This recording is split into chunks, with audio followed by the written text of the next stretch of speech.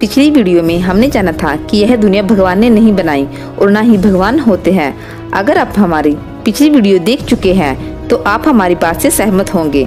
अगर आपने यह वीडियो नहीं देखी है तो मैंने डिस्क्रिप्शन में लिंक दे दिया है जहां से आप इस वीडियो को देख सकते हो। इस वीडियो को देखने के बाद बहुत से लोगों ने सवाल किया था कि अगर भगवान नहीं है तो फिर इतनी बड़ी दुनिया अपने आप कैसे बन गई, क्योंकि हमें पता है कि अपने आप कुछ भी नहीं होता। जब सिर्फ एक मकान अपने आप नहीं बन सकता तो इतनी बड़ी दुनिया अपने आप कैसे बन सकती है। आज हम इसी सवाल का जवाब जानेंगे।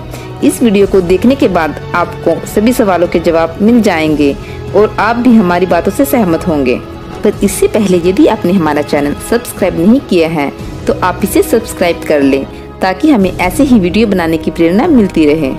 सबसे पहले हम जान लें कि हमें ऐसा क्यों लगता है कि इस दुनिया को किसी न किसी ने तो बनाया होगा, और क्या हमारा यह सवाल सही भी है या नहीं। हम सदियों से सुनते आए हैं कि उस दुनिया को भगवान ने बनाया है और भगवान ही उस दुनिया को कंट्रोल करते हैं। हम इस बात को बचपन से ही मानना शुरू कर देते हैं क्योंकि हमें ऐसा ही सिखाया जाता है। पर इसकी शुरुआत कहाँ से हुई, कब हमने इस बात को मानना शुरू किया, क्यों किया और क्या यह मान्यता सही भी है कि नहीं कि इस दुनिया को भगवान ने बनाया है। जब से मनुष्य का दिमाग विकसित हुआ है और हमने सोचना और समझना शुरू किया है, तब से हमने देखा है कि जो भी चीजें बनती हैं उन्हें बनाने वाला कोई ना कोई जरूर होता है। जैसे घर, कपड़े, बर्तन या रोजमर्रा का कोई भी काम हो, सब किसी न किसी के द्वारा ही किया जाता है। जब हमारे दिमाग ने इस बात को मान लिया तो फिर कुछ चीजें ऐसी थीं जिन्हें हमें सोचने पर मजबूर कर दिया, क्योंकि बहुत सारे काम ऐसे भी थे जिनको देखकर लगता था कि इन कामों को कोई इंसान, जानवर या कोई अन्य जीव नहीं कर सकता था। जैसे पृथ्वी, चांद, सितारे, आकाश, इन सबको किसने बनाया? हवा, बारिश, भूकंप को कौन कंट्रोल करता है? जब हमने इन सवालों को जानने की कोशिश की तो उस समय हमने इनके पीछे का कारण नहीं जान सके, क्योंकि उस समय ऐसी कोई तकनीक नहीं थी जिससे इनके कारणों को जाना जा सकता था। पर कोई ना कोई जवाब तो हमें चाहिए ही था। जब कुछ विद्वान लोगों ने यह अनुमान लगाया कि ये काम कोई इंसान, जानवर या कोई जीव भी नहीं कर सकता, तब उन्हें किसी ऐसी शक्ति का विचार आया जो कुछ भी कर सकती थी। उसके सोचने से पहले ही वो चीज बन जाती थी और उस शक्ति को हमने भगवान का नाम दिया। जब इंसान इस दुनिया में आए थे उससे पहले ही हमें सब कुछ बना बनाया मिला था, जैसे पृथ्वी, सूर्य, सितारे, चंद्रमा, पेड़ पौधे, पानी और बाकी के जीव जंतु। क्योंकि ये सब चीजें मनुष्य की उत्पत्ति से पहले ही बन चुकी थी, इसलिए हम यह नहीं जान सके कि पृथ्वी, सूर्य और बाकी की सब चीजें कैसी बनी। इसलिए हमने यह मान लिया कि ये सब चीजें भगवान ने ही बनाई हैं और वो ही इसे कंट्रोल करते हैं। अलग अलग धर्मों ने पृथ्वी, सूर्य, आकाश और इस दुनिया के बनने की अलग अलग थ्योरी दी है। सब में एक बात को कॉमन है कि भगवान ने सब चीजें कुछ मिनटों, कुछ दिनों में ही बना दिया था। पर क्या सब थ्योरी सही थी? पर जब 1990 में हबल स्पेस टेलीस्कोप को लॉन्च किया गया तो इसने हमें उन चीजों के बारे में बताया जिनके बारे में हम सोच भी नहीं सकते थे। सभी धर्मों और भगवान की थ्योरी ने हमें सिर्फ पृथ्वी, चंद्रमा, सूर्य और आकाश के बारे में बताया, पर इस टेलीस्कोप ने बताया कि हमारी पृथ्वी और हमारा पूरा सौरमंडल इस पूरे ब्रह्मांड के आगे सिर्फ एक धूल के कण के बराबर है। इस टेलीस्कोप ने बताया कि इस ब्रह्मांड में अरबों खरबों आकाशगंगाएं हैं जिनमें अरबों तारे हैं। सिर्फ इतना ही नहीं बल्कि हमने आकाशगंगाओं में तारों को बनते हुए भी देखा है और खत्म होते हुए भी देखा है। विशालकाय आकाशगंगाओं को आपस में टकराते हुए भी देखा है। आज भी हम नए तारों को जन्म लेते हुए देख सकते हैं और अब हम जान चुके हैं कि नए तारे, ग्रहों का जन्म कैसे होता है। इनके बनने में करोड़ों साल लग जाते हैं। पर धर्म और भगवान को मानने वाले लोगों ने हमें बेवकूफ बनाया कि भगवान ने पृथ्वी, सूर्य और बाकी सब चीजों को कुछ ही समय में बना दिया, और ना ही ये लोग ये बता पाए कि यह दुनिया कितनी बड़ी है और इसमें क्या क्या चीजें हैं, जैसे आकाशगंगा, ब्लैक होल्स इत्यादि। यह सब हबल स्पेस टेलीस्कोप ने हमें बताया।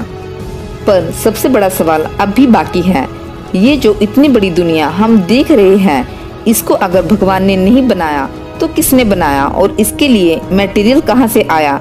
अगर आप बिग बैंग थ्योरी के बारे में जानते हैं तो आपको पता होगा कि इस दुनिया के बनने की शुरुआत कहाँ से हुई और कैसे हुई। बिग बैंग पर सबसे बड़ा सवाल यही रह जाता है कि मटेरियल कहाँ से आया। आइए इसे समझते हैं। सबसे पहले मैं आपको बता दूं कि हम इस दुनिया में जो भी चीजें देख सकते हैं वो सब एक प्रकार की एनर्जी है। जैसे कि हम जानते हैं कि E = mc² होता है। इसका मतलब यह है कि एनर्जी को मास में बदला जा सकता है और मास को एनर्जी में बदला जा सकता है। यानी इंसान, सभी जीव जंतु, मिट्टी, पानी, हवा और बाकी की सब चीजें जो हम इस ब्रह्मांड में देखते हैं सब एनर्जी का ही रूप है। अब सवाल यह है कि इतनी सारी एनर्जी कहाँ से आई। पहले मैं आपको बता दूं कि एनर्जी दो प्रकार की होती है, एक पॉजिटिव एनर्जी और दूसरी नेगेटिव एनर्जी। पॉजिटिव एनर्जी तो वो है जिसे हम देख सकते हैं और नेगेटिव एनर्जी ग्रेविटी के रूप में होती है। अगर आप साइंस के स्टूडेंट हैं तो आप इसे समझ सकते हैं। इस दुनिया में पॉजिटिव एनर्जी और नेगेटिव एनर्जी की मात्रा बराबर है।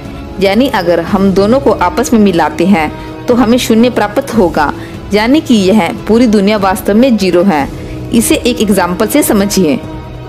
0 = 1 + -1 भी हो सकता है। इसी तरह 0 = 1000 + -1000 और 0 = 1 लाख + -1 लाख। इसे हम समझ सकते हैं कि कुछ भी नहीं होते हुए सब कुछ कैसे बन गया। यानी जितनी पॉजिटिव एनर्जी बढ़ेगी उतनी ही नेगेटिव एनर्जी भी बढ़ेगी, पर फिर भी टोटल एनर्जी हमेशा जीरो ही रहेगी। इससे पता चलता है कि हम जो भी कुछ इस दुनिया में देखते हैं वो सब पॉजिटिव और नेगेटिव एनर्जी की वजह से है और इन दोनों एनर्जी को मिलाने से कुछ नहीं बनता। यह सिद्धांत हमें उन सब सवालों के जवाब देता है जो इस दुनिया की उत्पत्ति से जुड़े हैं। जैसे इस दुनिया के बनने से पहले क्या था, यह दुनिया किसने बनाई, इसको बनाने के लिए मटेरियल कहाँ से आया। पर अगर भगवान वाली थ्योरी को देखें तो वह कहती है कि सब कुछ भगवान ने बनाया है।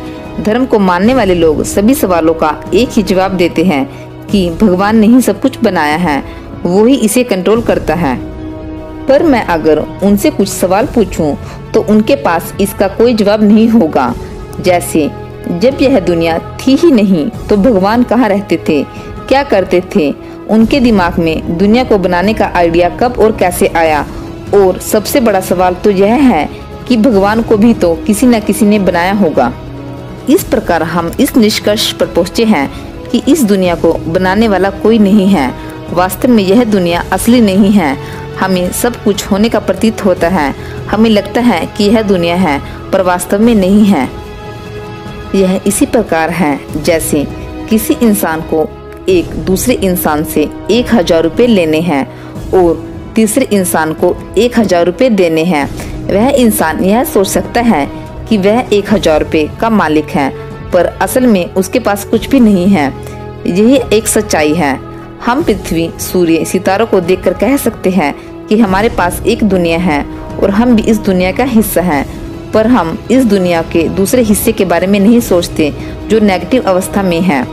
आज की वीडियो में बस इतना ही। उम्मीद करते हैं कि आपको हमारी यह वीडियो पसंद आई होगी। इस वीडियो को लाइक, कमेंट और शेयर करना ना भूलें और इस चैनल को सब्सक्राइब जरूर करें। धन्यवाद।